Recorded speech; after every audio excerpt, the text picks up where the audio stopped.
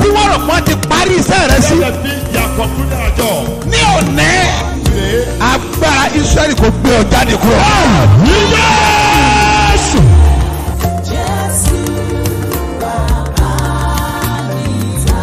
bí Jésù bá ti dé ayé ọjọ́ yẹn ní ìtàn ẹ yí padà.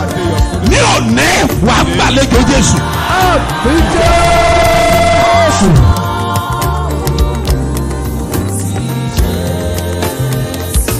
gbé ẹwọ́ ẹ̀ sókè. àní ogun tí ń fi àkókò rẹ ṣòfò. Jésù tí olóore fi gbàgbé ẹ. ogun yẹn ṣọ́.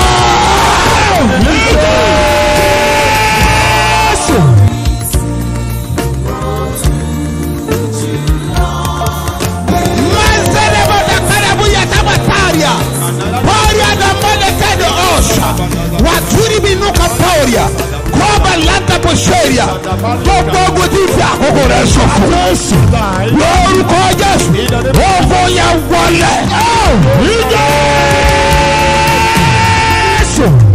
ogun tó jà bàbá ẹ, ogun tó jà ìyá ẹ, wọ́n lè fàkókò wọn ṣòfò, wọ́n lè tún fara hàn ní ayé rẹ. èmi dúró bí wòlíì Ọlọ́run alààyè. mo sọ̀rọ̀ bí ọ̀kan náà àwọn àpòstélì tí a fi iṣẹ́ ìran lórúkọ Jésù. mo pa á ní àṣẹ ogun yẹn kó bírẹ̀ dànù.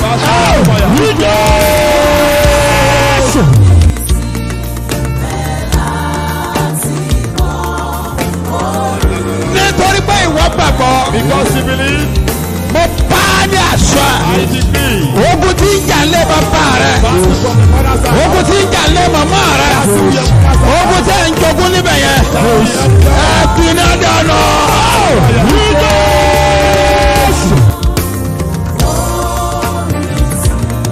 gbogbo èyí tẹ̀ ń ṣiṣẹ́, Everyone walking. ẹ get ready pásítọ̀ fẹ́ jáde. Get ready. òun ṣiṣẹ́ but iṣẹ́ yẹn ò yé wọ̀ gan. You are working, but you don't understand what is happening to your business. na wọ́n wò pé òun ṣiṣẹ́, They are seeing that so you're working, ẹnìkankan wọ̀n ràn ọ́ lọ́wọ́, and no one is helping you. ṣebí ń ṣiṣẹ́. At least he's working, ó dẹ̀ nílò ìrànlọ́wọ́ and you need help torí pé iṣẹ́ yẹn ò yé ẹ. because your work you don't understand. mi dúró bí wòlíì tá a rántí ọ. I stand as a prophet sent to you. ogun tí ń jà nínú ẹ yẹn, The battle in your house, ogun tí ń jà lára ṣẹ yẹn, battle in your business. òpin dé bá wọn.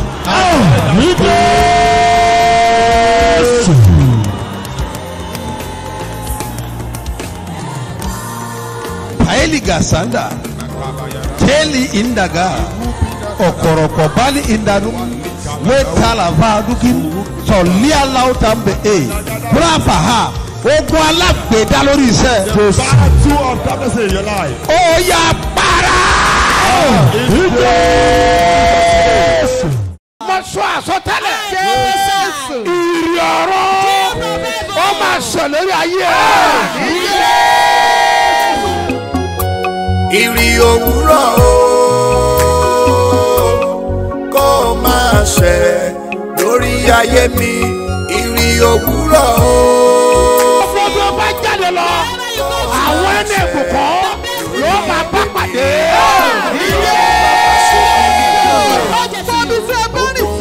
ẹni tí ó máa ṣàánú yín lórúkọ Jésù ó yẹ lọ pàdé o. fún mi àdúrà ọdún bí kọ́ lọ́wọ́ aláyè. mo sọ àsọtẹ́lẹ̀. ìrì ọ̀rọ̀ ó máa sọ lórí ayé lórí ayé mi. ó ṣẹ̀lẹ̀ òwúrọ̀ o. lórúkọ Jésù ìbomi ni láti òkè ọ̀run o lórúkọ Jésù ó yẹ kó rọ̀ sórí ìfẹ́ rẹ. Kó máa ṣẹ lórí ayé mi. Ọlọ́run ìrì òwúrọ̀ kó máa ṣẹ, kó máa ṣẹ lórí ilé mi. Mo fẹ́ ṣe rere ni mo ṣe ń gbàdúrà. Torí mo fẹ́ ṣe rere ni mo ṣe ń wo Jésù. Alátakò àyànmọ́ mi ẹbí ìlà. Torí mo fẹ́ ṣe rere ni mo ṣe ń gbàdúrà. torí mo fẹ́ ṣe rere ni mo ṣe ń wo Jésù. Alátakò àyànmọ́ mi ẹ̀bí ńlá.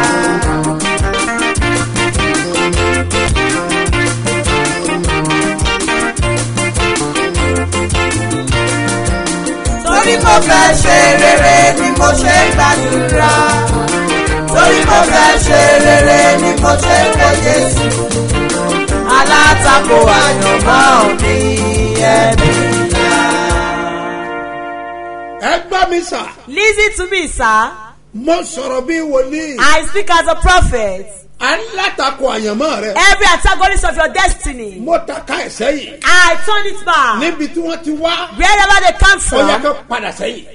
they will flee back. In the name of Jesus. Ní orúkọ Àwọn Jésù. tó kóra wọn jọ. The people that gather themselves, Tani kò sọ́nà àti lọ. that said there is no way to move Tani forward, ò lè rí mú. that said you cannot make it, Tani kò sọ́nà ògo that fún said there is no way of glory for you. àyájọ́ òní. Today, Tó jẹ́ ọjọ́ Sunday. which is Tí Sunday, àwẹ̀ àti àdúrà. that the fasting and Ó prayer ní ẹyọ kan ní ọgbọ̀n. is 29. Yàbẹ́nà yàpọ̀. In the name of Jesus. Wọ́n ti wù ká pọ̀ tó níwájú. No matter how much they may be before you and I pronounce in the name of Jesus. They will give way in Jesus. Àánú Ọlọ́run aláyé. Mercy of the living Àti God ojú rere. and His Ó favor. máa gbé ọ dìde. Amen. We lift you Wà á up. lékè àṣebí. You will triumph over the Bẹ́ẹ̀ ni enemy. yóò rí. So shall it be. Jésù Olúwa wa. In Jesus' name, our Lord. Orúkọ mi ò yí padà. My name never changed. Apostoli He's yìí. the apostle. Dr. SMO Mustapha JP Babasebioba láti ìjọ Seed of Christ Golden Church Land of Reality tólùjọ á wà ní Gbáremú Ìdíòbí Airport area ní ìlú Ìbàdàn. ó ti retí ìyanu gbòógì capital miracles nínú ayé rẹ̀ ọjọ́ pẹ́ àsìkò tí tó tọ́lọ́run máa lo Babasebioba fún wọn náà nínú àwẹ̀ àtàdúrà aládọ́ta ọjọ́ 50 days fasting and prayer tọdún yìí ó ti bẹ̀rẹ̀ ó ń lọ lọ́wọ́. bẹ́ẹ̀ni lódìdí lálàgbà kọgbì lórí kojúpọ̀ orí ìyanu gbòógì gbà bí Babasebioba ṣe gbàdúrà fógunlọ́gọ̀ èèyàn lásìkò yìí táwé àtàdúrà aládọ́ta ọjọ́ 50 days fasting and prayer 2024 lọ́lọ́wọ́ ní Sebioba headquarters Gbáremú Ìdíòbí airport area Ìbàdàn àti ní Sebioba national camp Lúfùwàpá area Lagos Ìbàdàn expressway Lúfùwàpá ìpínlẹ̀ Ògùn Sunday January 14 ló ti bẹ̀rẹ̀ yóò wá sọ́gbìn lọ́jọ́ Sunday March 3 ọdún yìí 2024 aago mẹ́jọ òwúrọ̀ ló ń wáyé lójoojúmọ́ o capital miracles la kò rí ẹ̀ his eminence apostle Dr. SMO Mustapha JP at ambassador prophetess Eunice Mustapha bàbá àti mama Sebioba lólùgbàlejò ìwọ náà máa Sebioba lọ́dún yìí lórúkọ Jésù àmín o. Ọ̀rọ̀ ìyanu ni mo rán jáde. I send forth the word of miracle to you. Gbogbo èyí tẹ̀ ń retí ìyanu. Those of you expecting miracle, Ibikíbi tó bá wà ní gbogbo wherever you may be in the whole world, Àmì rẹ̀ jẹ́ kó ní tù. let your may be Mo meaningful. pàṣẹ lórúkọ I Jésù. decree in the name Ó of yá, Jesus. gba ìyanu rẹ̀. Amen. Receive your miracle. Áńgẹ́lì tó rú omi, áńgẹ́lì tó rú omi, èmi níyanu.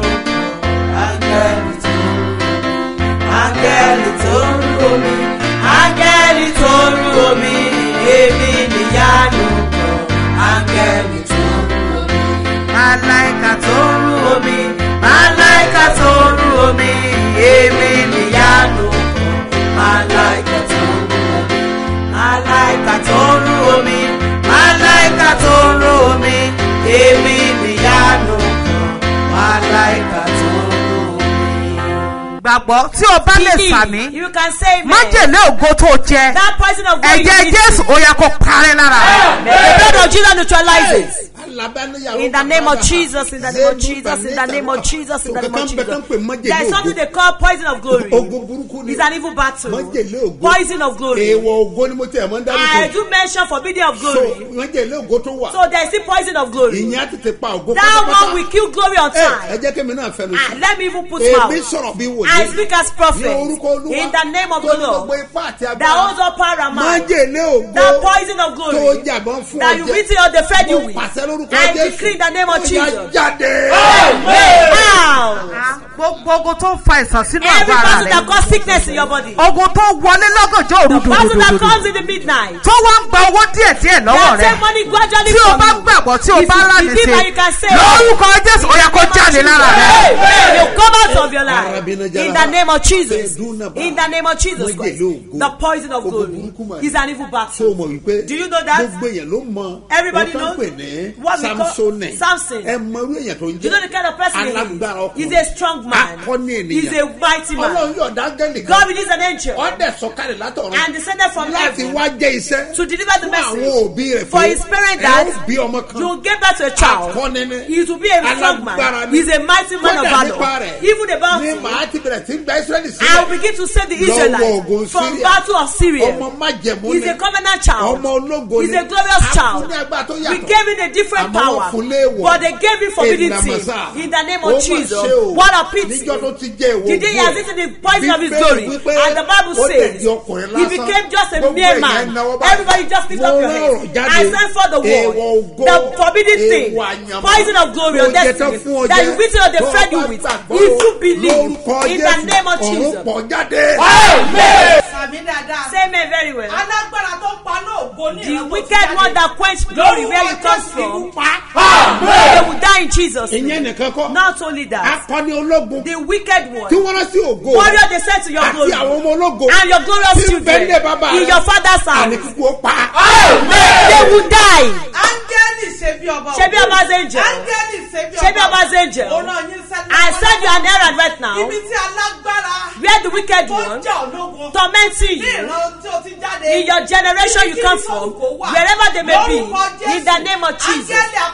Angel of destruction will destroy them. Give it to me, sir. There is somebody that will be prepared. That want to take your investment. You are pursuing after something this week. You are pursuing something this week. And your mind is there. You are the one I am talking to. Even though they don't want to release to you. But I support with authority. Amen. Receive it. Say me very well. I pray in the name of Jesus. For everyone that believes that you are hearing me right now. In the name of Jesus. Do not be stagnated. I'm unstoppable. In the name of Jesus. I don't know whether you're office that you'll be stagnated. You are not be promoted. I don't know if it's your house that will be delayed. They didn't allow to use your glory. All your mates, your classmates, want to feel silent. You are still looking at them afar. You cannot see the solution. Just be at rest. That's not the end. God is with you. You don't forget. In the body Bible, Elijah, he said, that this is your ark. Go now to Jezreel. I will meet you there. That was how he went to rain to pray. And for he went to rain. And he prayed. And when it was to rain, the Bible says he just followed him. He didn't have an house. He did not have the house. But still, he got to Ahab before Jezreel in the name of Jesus. He slipped the earth in the name of Jesus. I said that's not the end for you. I prophesy as a prophet. Your journey. Amen. Oh my son, say me very well. The father of your glory that the enemy has kept in the name of Jesus. Amen. Fire will locate it. If I hear it to me that this is 2024 my year of capital miracle. In the name of Jesus.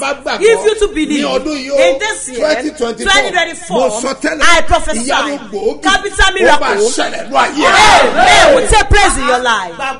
Believe. I pray in the name of Jesus. Everything that they reference, the capital miracle, that people will gather to thank God before the end of this month. In the name of Jesus. Amen. Heaven will do it for you. Stretch your hands. In the name of Jesus. Instant mercy. You claim it with 7 amen. And please, stretch your hand forward. The miracle of God, the instant miracle, divine help, the one you never received, since you be explored today, I call the heavens in the name of Jesus.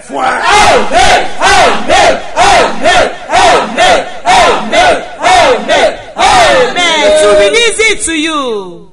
Ó ti retí ìyanu gbòógì capital miracles nínú ayé rẹ̀ ọjọ́ pẹ́ àsìkò tí tó tọ́lọ́run máa lo bàbá ṣe bí ọba fún wọn náà nínú àwẹ̀ àtàdúrà aládọ́ta ọjọ́ 50 days fasting and prayer tọdún yìí ó ti bẹ̀rẹ̀ ó ń lọ lọ́wọ́. bẹ́ẹ̀ni lódìdí lálàgbà kọgbìn lórí kojúpọ̀ orí ìyanu gbòógì gbà bí bàbá ṣe bí ọba ṣe gbàdúrà fógúnlọ́gọ̀ èèyàn lásìkò yìí táwé àtàdúrà aládọ́ta ọjọ́ 50 days fasting and prayer 2024 lọ́lọ́wọ́ ní ṣe bí ọba headquarters gbọ́dọ̀mú ìdí omi airport area Ìbàdàn àti ní ṣe bí ọba national camp lùfùwàpá area Lagos Ìbàdàn expressway lùfùwàpá ìpínlẹ̀ Ògùn Sunday January 14 ló ti bẹ̀rẹ̀ yóò wá sọ́gbìn lọ́jọ́ Sunday March 3 ọdún yìí 2024 aago 8 òwúrọ̀ ló ń wáyé lójoojúmọ́ o capital miracles la kò rí ẹ̀ his eminence apostle Dr. S.M.O. Mustapha JB at ambassador prophetess Eunice Mustapha bàbá àti màmá ṣe bí ọba lólùgbàlejò ìwọ náà máa ṣe bí ọba lọ́dún yìí lórúkọ Jésù àmín o. mo gbé inú ọ̀rọ̀ sọ̀rọ̀. I speak out from the word. ọ̀rọ̀ tó ní ipá tó sì ní agbára. The word that have might and power. gbogbo ẹni bá gbàgbọ́. Whosoever that believe. mo sọ tẹ́lẹ̀ sínú ayé ẹ. I prophesy to your life. gbogbo àṣẹ ìbọ̀dè.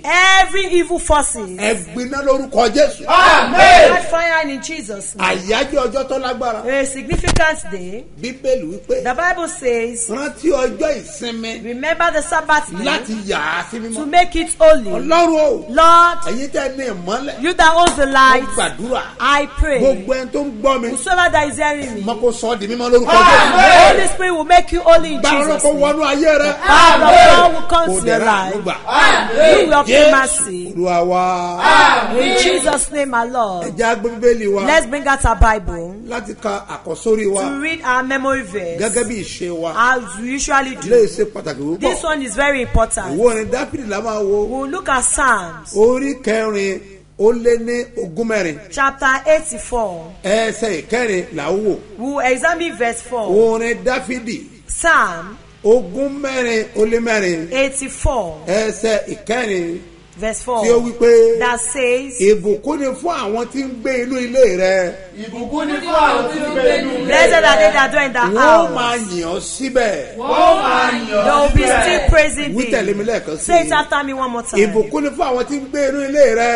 ìbùkún ni fún àwọn tí ń gbé inú ilé rẹ. Blessed are they that dwell in the wọ́n máa house. yìn ọ́ síbẹ̀. wọ́n máa yìn ọ́ They will be still síbẹ̀. praising ẹ jẹ́ ká thee. jọ kà á. Let's read it together. 1, 2, go. Blessed are they that dwell in the house. They will be still praising thee. mo gbàdúrà. I pray. ìṣẹ̀lẹ̀ ayọ̀ tí ó máa ṣẹlẹ̀. That things of joy that will take tí place. wàá fi máa rí àyè yin That will Ọlọ́run. make you out to actually to glorify ní orúkọ God. Jésù. In the name of Jesus. ìṣẹ̀lẹ̀ ayọ̀ yẹn kó ṣẹlẹ̀. That things of joy will take lórúkọ place. Olúwa ó yá kó ṣẹlẹ̀. It will take place in ìbùkún Jesus' ni fún name. àwọn tí ń gbé inú Blessed ilé. are they that live in that àwọn tí ń gbé joy. inú ilé Olúwa. The people that dwell in the house the of only God. place tí mo rí wípé. Because show that I see àwọn èèyàn ti máa ń gbọ́ ìròyìn ayọ̀. that people hear good ní news inú ilé Olúwa. is in the house of God. Ògbéni wípé. The Bible ó ní says ní iwájú rẹ. before thee ní ẹ̀kúnrẹ́rẹ́ ayọ̀ wà. in that presence there is fullness so of tó bá joy. wà níwájú Olúwa. If you are in the presence ó máa ń of jẹ́ God, kí ayọ̀ kó kún. it makes one joy to be torí náà ní full. ìsìn ọjọ́ ìsinmi. That's the reason why Sunday ó ṣe service pàtàkì púpọ̀. is very Bíbélì important. wípé. The Bible èmi says, kò kọ́ ìpéjọpọ̀ ara yín. I did not book the gathering of the Ọlọ́run máa ń dùn brethren. sí ìpéjọpọ̀ àwọn ọmọ Ọlọ́run. God is always happy to the gathering of the Àní Christian of àwọn God. àyànfẹ́. His ó beloved. dẹ̀ ti rí ayé pé. And made us to understand káàárọ̀ tí ọjọ́ ìsinmi láti yà àti we should mímọ́. remember the Sabbath day to make it àwọn holy. ọjọ́ wọ̀nyí ṣe pàtàkì. All these days are very àní Ọlọ́run important. fẹ́. God loves ó it. dẹ̀ fẹ́ fún ọ. And He wants it for láti you máa yọ̀ níwájú to rẹ̀. rejoice before ilé Him. máa fún ayé ní ayọ̀ kíkún. This one will give you mo full wá joy. gbàdúrà lórúkọ And Olúwa. I pray in the name tí of the ó dá ayé Lord àti ọ̀run. that created the heaven mi and ò the mọ earth. tó ń bọ̀ nínú jẹ́. I don't know what's ó making máa di sad. ayọ̀ lórúkọ Jésù.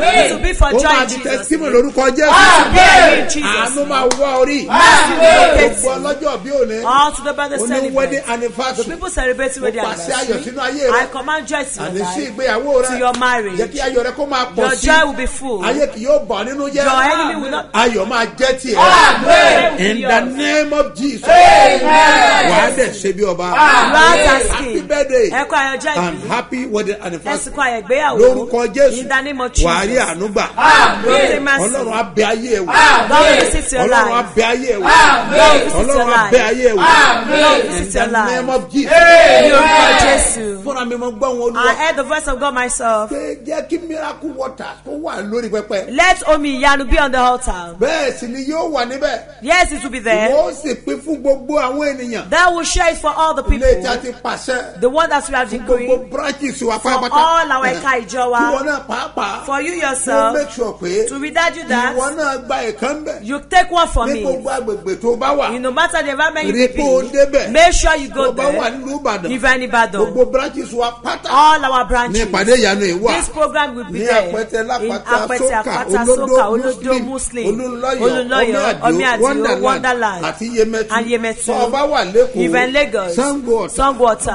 Abúlé Ẹ̀gbá, Ajá, Ìkòròdú, Lùsádà, Àkútè, Ìgàndò, Àgbàdo Ọjà, Àṣeṣe, Lúfàpẹ́, àti Ọ̀ṣẹ̀rẹ̀, ní Matogun. Tó bá wà ní gbogbo agbègbè yẹn. Even in this Jésù environment, retí rẹ. Jesus awaits Tó bá wà you. ní àwọn ìlú wọ̀nyí. Even in all the cities, Òṣogbo, Òṣogbo, Iléṣà, Port Harcourt 1 2 3, Abẹ́òkúta 1 2 3, Abẹ́òkúta 1 2 3, Minna 1 2, Minna 1 2, Abuja, Súlẹ̀jà, Yànyàn, Takété, Ọ̀rẹ́, Ìlọrin, Ṣàgámù, Ìsọ̀lú, London, Ìṣẹ́yìn, àti Ṣakí. Bákan náà, Also, pàdé wà ní headquarters. the program is Tó at dẹ̀ jẹ́ headquarters wípé that gbogbo pẹpẹ wọ̀nyí pátápátá. all these Ní altars, omi yóò gbé wà. this water will be there. Ẹnìkan ní dádì. Somebody said Omi that. báwo? Which Tí water? omi lè ṣiṣẹ́ àmì àti Can ìyanu. water work signs and wonders? Yes. Ó lè ṣiṣẹ́ àmì It àti can ìyanu. work signs and wonders. Ọ̀gbọ́n Jésù wípé. Don't say what Jesus said. Ní Jòhánù. In the book of Ní John, orí kẹrin. chapter Ní ẹsẹ̀ 4, kẹrìnlá. verse 14. Jésù pé èdè kan. Jesus said Ó something pé èdè kan. He said Tí mo lè rí pé. that I see Ó that ní agbára. is very Kí powerful. ló mi ń ṣe? What does water Omi do? tẹ́ rí yìí. That water that you Ó ń see, ṣe ọ̀pọ̀lọpọ̀ iṣẹ́ you do ìyanu. a lot of wonders. Gbọ́ mi sà. This is Ìdí pàtàkì. the real special Tó wà fún reason wíbẹ̀. why the Lord says Àwọn so. èèyàn kan wà. There are some Tí people wọ́n ti jẹun. that they have Yálà eaten, lójú oorun. whether in the dream, Lójú àlá. in real Tó dẹ̀ life, kó bá ìrìn àjò that wọn. implicate their journey. Ẹ gbọ́ mi sà. Listen, sir. Ọ̀pọ̀lọpọ̀. A lot of Wọ́n ti people, jẹ́ èèwọ̀ they ògo receive wọn. the forbidden thing. Èèwọ̀ ògo dẹ̀ ní The forbidden agbára. of glory is very Téèyàn powerful. bá jẹ́ èèwọ̀ ògo If ẹ̀. you eat the forbidden fruit of your Gbogbo glory, ká dàrú. things will Á scatter. dàbẹ́ pé kò mọ̀ ọ́ It ṣe. will be as if you are an Ẹ entity. gbọ́ mi sà. Listen, sir. Olúkúlùkù ló ní èèwọ̀ ògo ẹ̀. Individual have their Tí forbidden àwọn of kan your bá glory. dẹ̀ ṣẹlẹ̀. You all those things have happened. O kàn ní just a bottle You of just water. need the igomi Lẹ́yìn call ìgbà tá a bá ti yà sí. after we sanctify Olúwa ló you. ṣèlérí. It is not that promise. Láti fún ọ ní ìgbàlà. To give you salvation. Ọ̀pọ̀lọpọ̀ ní ẹ̀san ti mú. A lot of people are sick. Nípa oúnjẹ ojú àná. Eating in the train. Ọ̀pọ̀lọpọ̀ ní sẹ́ wọ́n ti A lot of dàrú. people, their business has Nípa scattered oúnjẹ ojú by oorun. eating in the train. Ọ̀pọ̀lọpọ̀ ní wọn àjẹ́ A lot of òbímọ. people are barren Nípa oúnjẹ ojú àná. by eating the food on the train. Ọ̀pọ̀lọpọ̀ ní wọn àjẹ́ ó A lot of people do not move Bẹ́ẹ̀ sì far. ni wọ́n ń lò lóúnjẹ They are feeding them in the train. Ọ̀pọ̀lọpọ̀ tí ẹ lè sùn A lot mọ́. of people could not even Ó ti mọ̀ sleep. pé òun máa jẹun lójú They know àná. that they will eat in the Kì í train. dẹ́ ẹsẹ̀ pé kò jẹun And it's not that they did not eat Ó dinner. jẹun kó tó sùn They lálẹ́. ate before they go to Ṣùgbọ́n bed. àwọn tó fún lóúnjẹ But the people that fed kò them, lè kọ̀ fún wọn. you could not reject Àwọn it. kan ò gbẹ́ngbẹ́ wọn. Some people are thirsty. Àní I say, ebi ń pa wọn. they are hungry. Bẹ́ẹ̀ sì ni Yes. omi ní agbára. Water is very Fún powerful ìgbàlà àti for ìtúsílẹ̀. the salvation and Nígbà tá a bá deliverance. bless. When we Ẹja satisfy wo it, Jòhánù let's look at ní orí kẹrin. book of John, ẹsẹ̀ kẹrìnlá. chapter 4, verse Kí Jésù 14. wí. What does Jesus say? Ṣùgbọ́n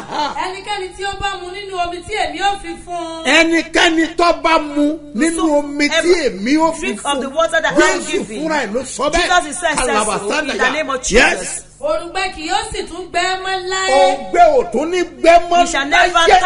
Àyà sẹ́ńdà In the yàgá name àfà. of Jesus. Ìwọ ni mò ń bá You are the one sọ. I'm talking to. Ògbẹ́ oúnjẹ tó ń gbẹ́ ó Person yẹn. of food that you are hungry Ògbẹ́ with. mọ́tò tó ń gbẹ́ ó That person yẹn. of car you are Ògbẹ́ físà tó ń gbẹ́ ó that visa that yẹn. you are testing of. Ògbẹ́ ọmọ tó ń gbẹ́ ó That children you yẹn. are testing of. Ògbẹ́ ọkọ tó ń gbẹ́ That ó husband yẹn. you are testing of. Ògbẹ́ ìyàwó tó ń gbẹ́ ó That yẹn. wife you are testing of. Ògbẹ́ ìgbéyàwó tó ń That gbẹ́ ó marriage yẹn. you are testing of. Ògbẹ́ àṣeyọrí tó ń gbẹ́ ó That yẹn. success you are testing of. Ògbẹ́ ilé tó ń gbẹ́ ó That yẹn. house you are testing Ọlọ́run of. máa bójútó. Amen. God will take care of Àṣẹ kan ló it. dá ojú o. Not that there is a forces Tí ò that jẹ́ kó delay lọ. you, that make you not to Omi ṣiṣẹ́ agbára. What are what Ó ṣe powerfully? ìtúsílẹ̀. You are delivered. Ó ṣe ìdáǹdè. You have a salvation. Àníṣẹ́. I say. Omi ṣiṣẹ́ ìtúsílẹ̀. What are what for deliverance? Tàbá ka Bíbélì dáadáa. You read that the Bible very Ìkan well. ṣẹlẹ̀. One happened. Jésù pàápàá. Jesus himself. Ló rẹ̀ níyẹn lọ. That sent him. Ìnáwó Jòhánù. The book of John. Ní orí kẹsàn-án. Chapter 9. Tàbá wò ó. If we read it. Ohun tí ó sọ. What he Ní says. ẹsẹ̀ keje. Verse 7. Jésù rí wípé. Jesus said. Máa yẹn ti wà bẹ́ẹ̀. The man has been there. Àbí pẹ̀lú afọ́jú. He was born blind. Má yẹn wà. The man was Iṣẹ́ there. rẹ̀ ni agbé ṣíṣe. He has been begging for hands. He will not beg for hands. He could not feed himself. That is how he uses that style. Ọ̀pọ̀lọpọ̀ ń gbé ìgbé ayé A lot of àgbé. people are living a dilemma of beggars. They will be begging before they eat. They They will beg before they pay for school fees. God wants to save you. What did Jesus tell you? Read the Bible. Yes. Lọ wẹ̀ nínú adágún Sílóámù. Oh yes. Ìtumọ̀ èyí tí jẹ́ náà lọ. Aha. Nítorí náà. Yes. Ó gbọ́ ọ̀nà rẹ̀ lọ. Aha. Ó wẹ̀. Ó sì dé. Ó sì ríran. Ó ríran bá ní bá ń sáyà. Gbogbo ìbùkún tó wà lágbègbè. Every blessing that surrounds Bọ̀ you. ayé ò jẹ́ kó ríran But the rí. enemy did not allow you to Ní see. orúkọ Olúwa. In the name of the Lord. Today. Ìbojú àwọn The àgbáyé. evil face of the Ó máa elders. gbiná. Amen. Will catch fire. Just a bottle of water. You need Igomi Kopere. Don't hear that Nígbà woman. táwọn dókítà sọ fún un. When the doctor told her, she thought iṣẹ́ abẹ ló máa ṣe. that she would do Ó surgery. gbàgbọ́. She Omi believed. mà ló mu. She drank the Ó mọ̀ water gbàyanu ẹ̀. and she received a Ìyẹn nìkan mà miracle. kọ́. Not only Nígbà that, tó bí ọmọ yẹn when she tán, delivered the ó rí i baby, pé she said that ọmọ yẹn that child kò gbádùn ara ẹ̀. did not Inú ni sá. his atomy. Omi tó yà sí mímọ́. The water that had been Òun blessed ló fi fún ọmọ is yẹn. what she gave the baby. Tí ogun yẹn dẹ̀ sí And that ọwọ́ battle rẹ̀. just Ṣé wo conquered. gbàgbọ́ tí Don't ẹ you ní? believe? Ẹni àbá In the ọ̀tá. name of Mo Jesus, pàṣẹ. I decree. Lórúkọ Jésù. In the name of Àìsàn Jesus, tí ń bẹ lára the rẹ̀. sickness in your Ó yá body. jáde. Be out. Mọ̀ bóyá wàá lè gbàdúrà. I don't know if you can Ní pray. ìkórìtà yìí. At this Tó o bá lè junction, gbàdúrà. if you can Ó pray, pariwo. you will shout. Orúkọ Jésù lẹ́ẹ̀kan. The name of Jesus. Ó pe iná ẹ̀mí mímọ́. You come for Holy Gbogbo Ghost. ọfà àìsàn tí ń bẹ lára. Every arrow of sickness in my Lórúkọ life. Jésù. In the name Ó of yá Jesus. jáde. Cow. Ó yá dùá. Prayer in Ó Jesus. jáde. Lẹ́yìn àwọn Holy Spirit. Lord of Jesus. Every arrow of sickness in my body. In my organ. Out. Out. In Jesus' name, my Lord. Orúkọ mi Adélẹ́yẹ Fọláṣadé. Adélẹ́yẹ Fọláṣadé. Láti ìlú Súlẹ̀jà. Mo wá gbé Ọlọ́run Babasebioba ga lórí ọmọ mi yìí. Nígbà tí mo wà nínú oyún ẹ̀, ẹ̀rù máa ń bà mí. So mo sá pé ọ̀rẹ́ mi tó wà nílọrin àti ọkọ ẹ̀ Pastor King Dayo. Mo sá sẹ́ẹ̀dì ìrì òwúrọ̀ sí mi. So mo máa ń gbọ́ ìrì òwúrọ̀. Ó kù few days tí mo máa jí omi ìgbọ́ pé mo ṣèkì mọ́ nínú mi. Kò tí ẹ̀ paradà mọ́. Mo sá lọ sí hospital. Matron check mi ojú orí. Mo ní Matron what happened? He said if God said it is your own. So I was crying. So Ọlọ́run Babasebioba parí iṣẹ́ rẹ̀. O kì í ṣe Ọlọ́run aláṣetì. Before you know, ọmọ ó bẹ̀rẹ̀ sí ní rú nínú mi. I gave birth to her within 30 minutes. So bàtí mo tún bímọ yẹn tán ó pé bí a month or bí 2 months. Inú ẹ̀ kàn máa pariwo gbùrùrùrùrùrù. Mo lọ sí hospital wọ́n ní wọ́n rí nǹkan tó ń ṣe. Mo ní kí ló ń ṣẹlẹ̀ wọ lọ́n. Tó jẹ́ bàbá ṣe program kan lórí ìrì òwúrọ̀. Wọ́n ní ká bu omi kalẹ̀ yìí ká ṣe nínú ilé. Ilé tí a bá lè parí. Mo bu àwa mẹ́rin bọ̀ mi bú tiẹ̀ because it's just around 1 month.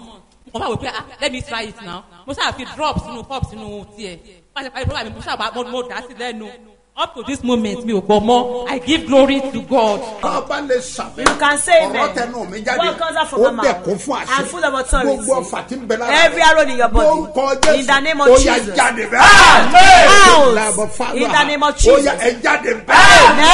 Out. Jẹ́ mọ̀ pé. Do you know that? Ogun ó máa ń ṣe ogun lọ́jọ́ sáyé yìí. They can keep battle in one's life. Ẹni kan sọ pé báwo ni ṣe ń ṣe Someone kan say lọ́jọ́. how they keep it. Nǹkan tá dá dúró síbẹ̀. What has been stagnated? Bíbélì wípé. The Bible says. Ọlọ́run ṣe oòrùn àti òṣùpá God lọ́jọ́. made sun and moon. Nǹkan kan ò dì mú o. There is nothing that holds Bẹ̀ it. tó wà bẹ́ẹ̀. But it was there. Àṣẹ kan ló ṣe lọ́jọ́. It's an authority that makes it be like that. Àwọn èèyàn búburú. That's why those wicked Wọ́n máa ń people. ṣe ogun lọ́jọ́ sáyé They will yìí. keep battle in one's life. Á dẹ̀ wà bẹ́ẹ̀. And they will remain there. Nǹkan táwọn ẹlẹgbẹ́ rẹ̀ ń ṣe láti What your mate did Wọ́n successfully, kàn máa ṣe you will náà. just labor on it. Ọwọ́ kan ló wà lára. It's an hand that is on Àmì it. kan ló wà lára. It's a mark that is on You it. need a bottle of And water. only know ìgò omi kan. Ẹni bá dẹ̀ gbọ́n. And the one that obey, Dandan ni kó gba is ìyanu. certain they will receive Èmi miracle. mátàfà. In the name of Mo Jesus. pàṣẹ lórúkọ I Olúwa. decree in the name of the Gbogbo agbára tá ò Lord. dúró. Every force Ó that yá delay jáde you. lórúkọ Jésù. Out in Yẹ ká Jesus' wo name. ìwé àwọn ọba Let's look at kejì. the book of 2 Ní Kings. àwọn ọba kejì orí karùn-ún. 2 Kings chapter Ní ẹsẹ̀ 5. kẹrìnlá. Verse 14. Yà wò tó wí. Let's look at what it Ka says. Bíbélì fún mi. Nígbà náà ni ó sọ̀kalẹ̀. Aha. Ó sì ti ara rẹ̀ bọ inú Jọ́dánì nígbà méje. Máa yẹn ti wà nínú ipò ẹ̀tẹ̀. The man has been a leper For many years. fún ọ̀pọ̀lọpọ̀ Tí Bíbélì ò ọdún sọ nípa. that the Bible did not talk about it. Agéjù ló ń gbé. He lives in the wilderness. Ó ní owó lọ́wọ́. He is very rich. Kò lè bá àwọn èèyàn gbé. You could not live with people. Àwọn kan wọ́n ní owó lọ́wọ́. There are some people are rich. But wọ́n wà ní hospital. They are in the ilé ìwòsàn. Wọ́n ò lè jáde. They could not come out of it. Hospital hospital náà ti ń gbé report wà bá wọn. They bring report to them in Lagos. Listen to me, sir. àwọn èèyàn kan wà. There are some people. àṣírí wọn bò. They are very blessed. àmọ́ but wọ́n wà níbi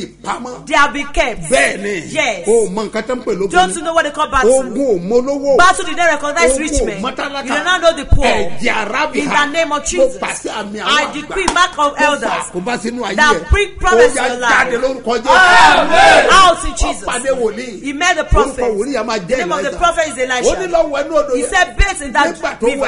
after bathing. kí ló ṣẹlẹ̀ kan one lẹ́nu. half to read Bible. ó sì ti ara rẹ̀ bọ́ Jọ́dánì nígbà méje. ìgbà mélòó. how many times. 7 times. orí àbànújẹ́. in the name of Jesus. gẹ́gẹ́ bí ọ̀rọ̀ Ọlọ́run. gẹ́gẹ́ bí ọ̀rọ̀ ta ni. according to what. Olúwa ló sọ fún mi bẹ́ẹ̀. it's the Lord that told me. ẹnu wòlíì ló ti gbọ́. you will hear it from the prophet. pé o nílò omi. that you need a water. ó mọ̀ pé máa yẹ o gbàgbọ́. you know that the man did not believe. because nítorí ó pé wá láti Damascus. he came from Damascus. ìlú fàájì ni. the city of enjoyment. àwọn omi tí wọ́n tọ́jú ó wà ń bẹ̀. the water they've treated are there. àwọn bíi Abama. the water like Abama. àwọn bíi Fapari. the water are like Afapari. àwọn Damascus. they buy from ó Damascus. ní èmi ò kí wẹ̀ he mẹ́. said he didn't bathe there. kí èmi sì mọ́. for him to be cleansed. ṣùgbọ́n but wọ́n sì wá wẹ̀ Jọ́dánì. why would he bathe in Jordan. omi tó dọ̀tí yìí. that dirty water. omi òórùn yìí. that water that is ibẹ̀ ní stinking. tiwa mọ́. is that where we be cleansed.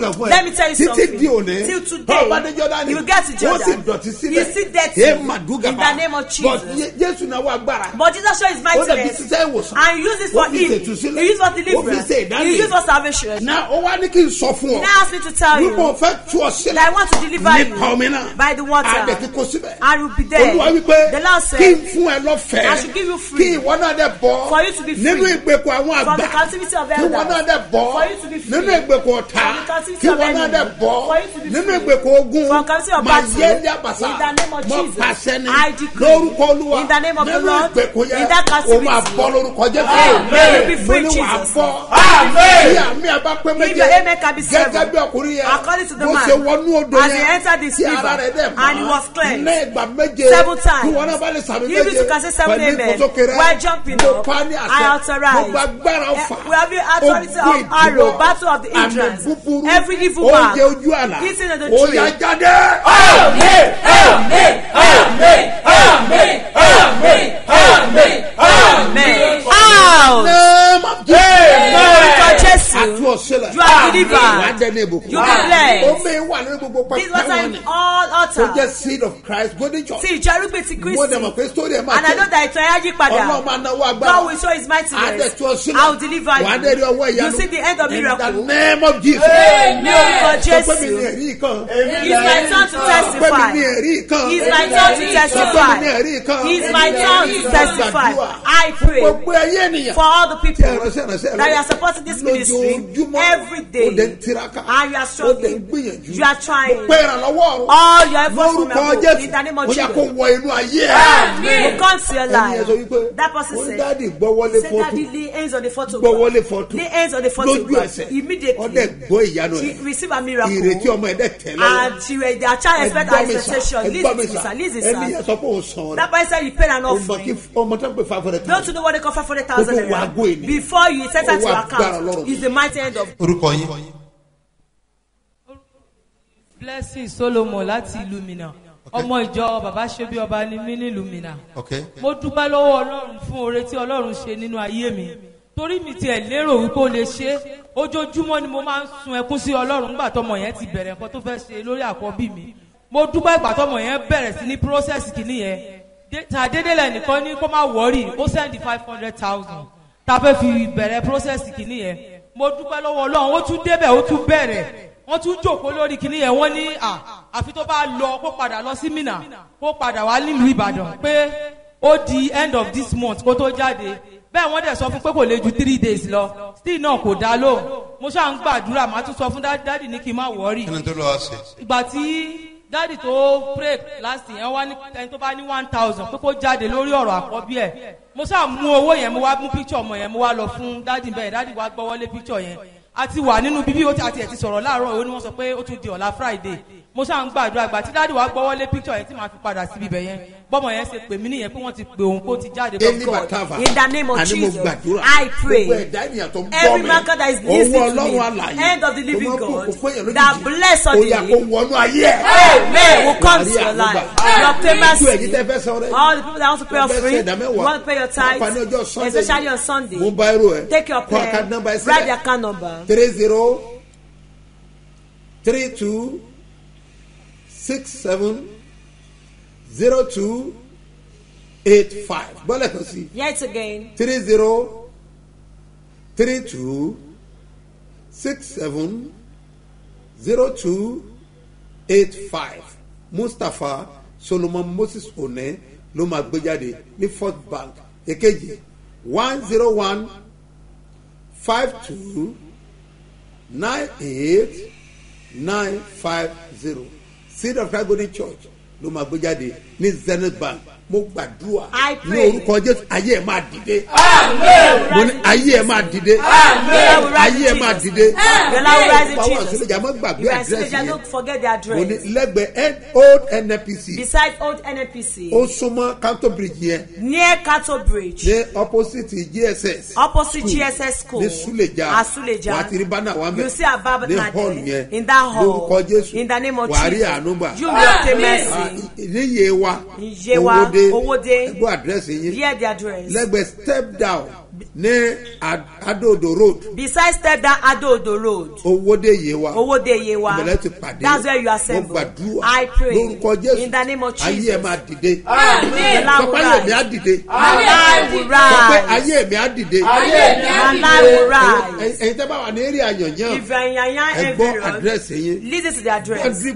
Boundary Plaza. Boundary Plaza. Ní Mami road. Mami Road. Ní Mami road. Mami Road. Lẹ́yìn Dunamis Church. At the back of Dunamis Church. Ní Yanyan checking point. In Yanyan checking point. Ìbẹ̀lẹ̀ ti máa parí. That's where we'll meet this morning.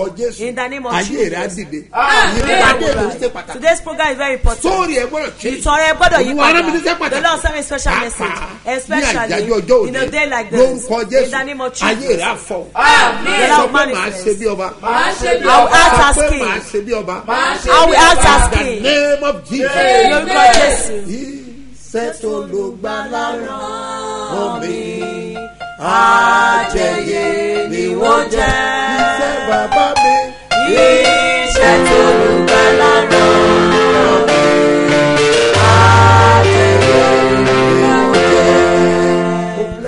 I bless all your symbol of faith. I send the blood of Jesus to it. Walk powerfully. Don't forget, by 12 noon, all of us will meet on Facebook. It will be powerful. By what time? 12 to 1 p.m.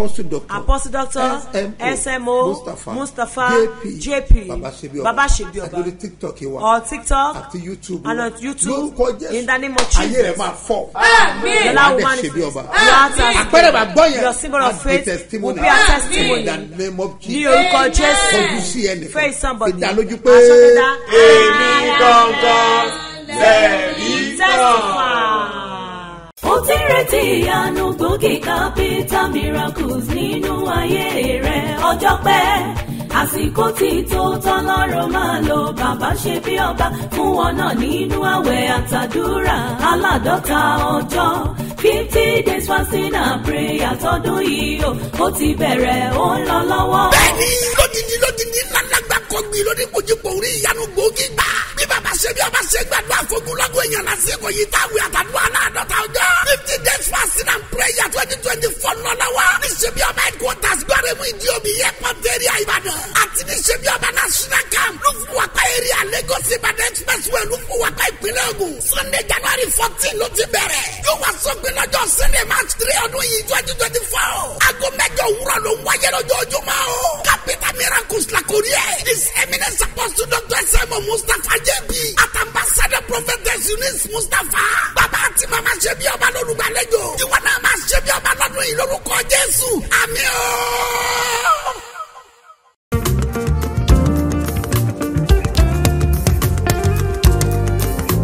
Ibi tí wọ́n rò wọ́n ti parí iṣẹ́ rẹ sí. Ní òní, agbára Ísírẹ́lì kò gbé ọ jáde kúrò. Jésù.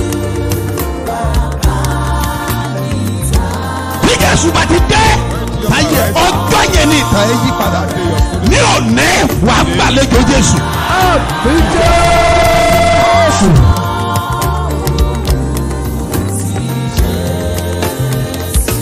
Gbé ẹwọ́ ẹ̀ sókè. Àní ogun tí ń fi àkókò rẹ̀ ṣòfò. Jésù tí olóore fi gbàgbé ẹ̀. Ogun yẹn ṣọ́.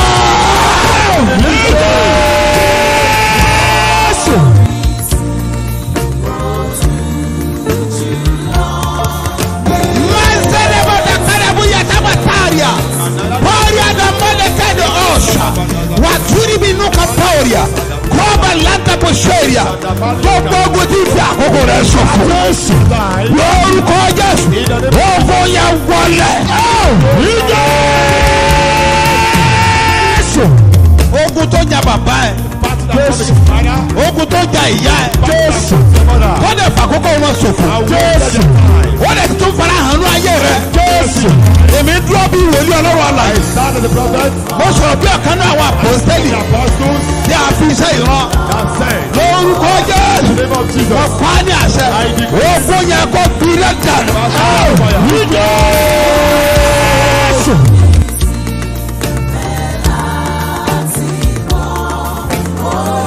Nítorí pé ìwọ gbàgbọ́. Because you believe. Mo pa á ní àṣẹ. Ogun tí ń jà lé bàbá rẹ̀. Ogun tí ń jà lé màmá rẹ̀. Ogun tí ń jogún níbẹ̀ yẹn. Ẹ fi iná dáná.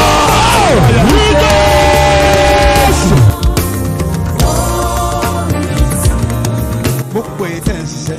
Everyone working. Get ready. Pásítọ̀ ti fẹ́ jáde. Get ready. Òun ṣiṣẹ́ but iṣẹ́ yẹn ò yé wọ̀ gan. You are working but you don't understand what is happening to your business. Now wọ́n wò pé òun ṣiṣẹ́. They are seeing you So are working. ẹnìkankan wọ̀n ràn ọ́ lọ́wọ́. And no one is helping you. Ṣebí ń ṣiṣẹ́. At least he's working. Ó dẹ̀ nílò ìrànlọ́wọ́. And you need help. Torí pé iṣẹ́ yẹn ò yé ẹ. Because your work you don't understand. Mi dúró bí wòlíì tá a rántí ọ. I stand as a prophet sent to you. Ogun tí ń jà nínú ẹ yẹn. The battle in your house. Ogun tí ń jà lára sí ẹ yẹn. What to your business? Òpin dé bá wa.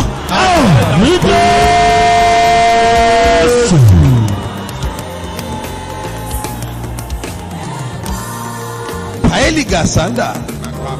Teli indaga. Okoroko bali indanu. Wetala vadukim. Solia lautambe e. Brafa ha. Ogun alágbèdá lórí iṣẹ́. The battle of darkness in your life. Ó yá para.